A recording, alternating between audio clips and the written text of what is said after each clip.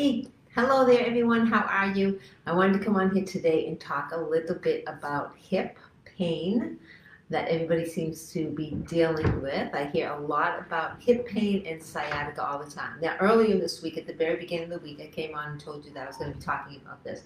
But before I get into that, I'd love to know, how is everybody doing with their food mood journal? Did it go well? Did you learn anything about yourself by filling that out? I'd love to hear how that went. So, getting to the hip pain and the sciatica pain that I always hear everybody talking about.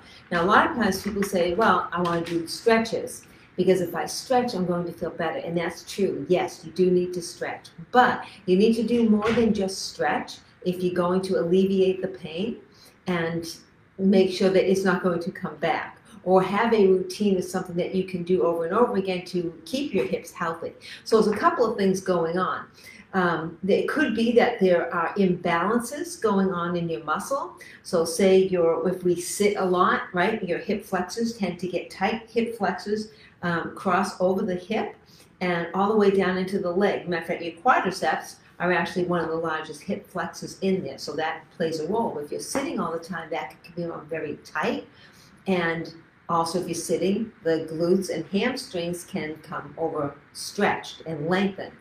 So we need to take care of those imbalances that are happening. Also, in your outer hip can become very tight as well. Or there are muscles that are not activating properly. When there's an imbalance happening, some of these larger muscles aren't activating properly so that your movements become free and without pain, and your body starts compensating, right? All different muscles start taking over the job of what other muscles are supposed to be doing, and it's a recipe for disaster.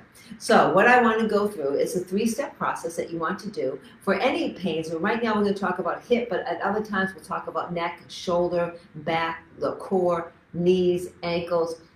This applies to everything. So I'm just going to give you a few because I think if you have a lot of different exercises to do, it can really get overwhelming. And I want to keep this as simple as possible. So there's 3 steps to this. There is first, making sure you're getting to the root of the problem and releasing that tightness in the muscles, releasing those knots. And that comes with foam rolling. But instead of using a foam roller today, I'm going to use a tennis ball. Because what I want you to do using this tennis ball, it'll help to really dive deep and get deep into those knots and release them. A foam roller, you can definitely use a foam roller, it just won't go as deep. So try to use a tennis ball. Some people use like harder balls than this, but you can really feel it even with a tennis ball. And you can, the smaller the ball, the more intense it's going to be. So if the tennis ball hurts too much, use a larger ball. It's like, let me grab this one. This is something that you can buy. This is a foam roller ball, and this has obviously a larger area. It's not going to be quite as intense. It won't hurt as much. But for today's demonstration, I'm just going to show this. After you do the foam rolling, and this is the order you should do it in. First, you want to release those knots. Next, I'm going to show you a couple of stretches, but not the type of stretch that you're probably used to. I'm not going to show you the stretch where I'm just going to stretch your hamstrings and hold. Rather, I'm going to be doing a like an active stretch. So this is going to be a movement going through full range of motion. So this is helping to mobilize the hip. Then after mobilizing, you want to start activating those muscles that should be working, that could maybe not be working because they've gotten lazy, they've gotten overstretched. So I'm going to be doing something for your gluteus medius, which is if you put your hands on your hip like this, where your thumb hits, that's where the gluteus medius is. We're going to activate that. And then the gluteus maximus, the large muscle right in the back that you're sitting on all the time, or most of us are sitting on all the time, myself included. All right, so I'm going to give you a couple for each of those. So first, for the foam rolling part, the first one is the piriformis. You've probably heard about this one a lot. So this is more like in the back pocket of your jeans, right? If you put your hands in your pocket, that's where the piriformis is going to be. So put that ball on the floor, and you're going to put it right where that back pocket might be. Let me back up just a little bit. All right, and you're just going to let your weight come down on that. And I'm going to extend my leg out. So it's right in there where the piriformis is. And you can just bring the weight down there, move it around a little bit until you can feel a spot. Like right now, I get a spot right there. I can feel a little bit more pain in that spot, so that's where I need it. And you can do things just by lifting your leg up and down, bending the knee in, extending it out, or even bending it, bringing that knee up and lowering it. I can really feel it that way. I kind of like that one. Everybody's going to be a little bit different in what works best for them. I kind of like this position best. And extending out. And you don't have to do this for very long. 30 seconds is plenty of time. You don't need to do any longer than that. The key is it's not how long you do it in one time, it's doing it daily. Get a short 3-minute routine that you can do each day. After you do one area, then to the next area. From there, we're going to go to the hip flexor, which is the quadricep. Now the quadricep is quadriceps. Let me just cancel that phone ringing. There's 4 different quadriceps, and the rectus femoris. Excuse me, one second. All these things are popping up on my computer, and I can't see. The rectus femoris, right in the middle, crosses up over the hip. So I'm going to be placing the ball right here in the middle of the thigh. So I'm going to put that down on the floor so you can see, and I'm going to lie down on top of that ball. All right, and you want the weight of that leg right on there. And again, move it around, find a sensitive spot where you need it. And you can do things like bending the leg in, stretch that in, extend it out, and flexing, contracting. Just move that around a little bit that way. And again, 30 seconds is plenty of time. Just hold that there. If you're on a foam roller, I would suggest taking one foot and crossing it over the other so it brings more weight down on that one leg. All right, next, what you're going to do is, something's flashing up on the screen that distracted me. I didn't know what that was. So, after that, then we're going to go to the gluteus medius, which is up in that hip. So for this one, you're going to be able to see the ball at all in this one. This is going to be up in the hip. I'm going to put the ball right behind the hip bone, extend my leg out, and I'm rolling onto my side a little bit here, sort of back side. Can you tell that? It's kind of hard to see. So here it is under here. It's right behind my hip bone. And again, finding that one spot that you can feel the pain in here. You don't want to be cutting circulation off or having shooting pains going down your leg or anything, but just rock it there for about 30 seconds, all right? And that's up in the gluteus medius. Once you do that, now let's get into some mobilization movement. All right, you foam roll 30 seconds, each one of those 3 positions on each side. And also, when you're having some pains, it could be imbalances, not just in the muscle, like a front and back, your extensions, your flexors. It could be an imbalance from one side to the other. You could find one side is tighter than the other, one side stronger or weaker than the other. So that's why working one side at a time is really important. All right, so done with that part. For some mobilization movement, there's one that's really good, rocking the hip back and forth. Just bring your knee across, your ankle, across the knee, and you're just going to, it's called tick-tock. You're just going to bring that knee down to one side and over to the other. Just rocking those hips back and forth, mobilizing the hips. You're going to rock it back and forth one side and then to the other. Right? Bringing it over to one side. And I can definitely feel one side tighter than the other. When I come over to this side, I can definitely tell that there's a difference in the sides. So watch for that. Be aware of differences so you can see how things are working better. It's much tighter for me to bring this knee down than it is for my other knee. Folds down a lot easier. Okay, so that's tick-tock. The next one is a standing one, and it's a static lunge.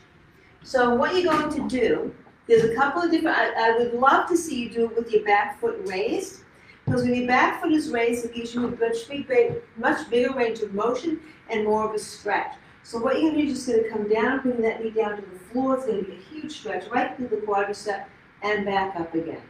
And it's just down and up. So it's stretching, but we're actively stretching, working mobility. If that's too hard for you, and it's hard for you to balance that way, then go ahead and do it on the floor. Just do it this way. If that is too hard for you, don't come all the way down. You could even put a block, like a yoga block or something, and just come part way down and back up again. Tap down, back up. I like to bring it all the way down to the floor. You can even come down here and raise your arm up for a reach to get into there even deeper, and back up again. And reach and back up. So those are your mobilization stretches. Now we want to activate those muscles, and I'm going to show you 2 ways to do that. And the first one, I'm going to use the stability ball because it's going to give me a bigger range of motion. You can do this on the floor. The range of motion is just going to be very short. You can do this lying over a bench with your feet off the end of the bench. I like to do it on a ball. So what you're going to do is you're going to lie down over the ball. You bring your hands to the front. And it's just a hip extension. Bringing the leg up, contracting the glute, and back down again. Now you want to make sure you're really activating the glute muscle, not the hamstring. Try to keep the hamstring relaxed and focus on the glute. You don't want to come up and arch the back. We're not trying to go too high. As a matter of fact, if you contract that glute, it's almost going to stop the leg from going too high. You might have 15, 20 repetitions on one side and then go to the other side. If you can't feel that at all, you can also put some ankle weights on. But the idea here is to get that muscle used to working and activating. Lift and lower. And as you do these isolation moves and get these muscles to work, you're going to find that your lunges, your squats are going to feel a lot better as well. And every day, you're not going to have as much pain in the hips. So the second activation muscle is for the gluteus medius. That one I showed you when you put your hands on your hip where your thumb is, right where that thumb lands, that's where the gluteus medius is. And this tends to be one that is definitely underactive in a lot of people.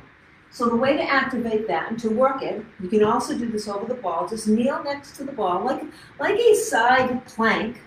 So we're going to use the ball for some support. And you can tell you're activating it if you keep that hand on the hip. I want you to turn the toe down because I don't want you to feel the quadricep working. That's not what we're looking for. I want that to be more relaxed. Almost roll the hip forward just a little bit. Keep that toe down. And as you lift, think of lifting up and slightly to the back. And that's going to activate. You should feel the muscle right back in here contracting. Now, if I were on the floor, I wouldn't get this nice stretch in the beginning part of it. All right, that just gives you more range of motion. And that's why you have to do that. It's gluteus medius. And again, do this every single day. All right, you can take 5 minutes in the morning and do these, and I guarantee you, and I was having some hip pain. It didn't take very long for me to alleviate that pain by doing this, maybe 2 or 3 days, and it already started to alleviate the pain. And then if you continue to do this on a regular basis, you're going to keep that pain at bay, and it's going to do a lot more for your hips to keep them healthy throughout the years. All right, so go back and watch this. If you need to, write down notes if you need to. You want to make sure that you are foam rolling, mobile stretching, active stretching, and then isolating those muscles so you can activate and strengthen those muscles. Let me see the questions that were here. Who is it? Hey, Alan, how are you? 30 seconds of exercise, 1 hour of trying to get back up on my feet. No, not for you, Alan. 30 seconds is for the foam rolling, right? 30 seconds on the foam roller. Studies have shown that longer than 30 seconds doesn't do a whole lot. It's not about how long you do it at that one time. It's that consistency over time. That's what the important thing is. All right. So that was for hips. And remember, if you have hips that are balanced and you have some mobility in those hips and some strength, it's going to alleviate not just pain in your hips, it's that sciatica pain that goes down your leg. It can help with knee pain because a lot of times your pain in your knee is directly related to problems and imbalances in your hip, and the same with your low back. Low back pain most often is caused by lack of hip mobility. All right, so let's get those hips moving and active and strong. All right, that is it. I will be back here next week. The challenge for next, I can't remember the challenges for next week. Well, you will see it on Sunday. And I will be back in here to talk about that. And I will pick another area of the body to work on. If there's something that you specifically would like, let me know, and I will be sure to cover that. All right, I will see you all soon. Have an absolutely wonderful weekend.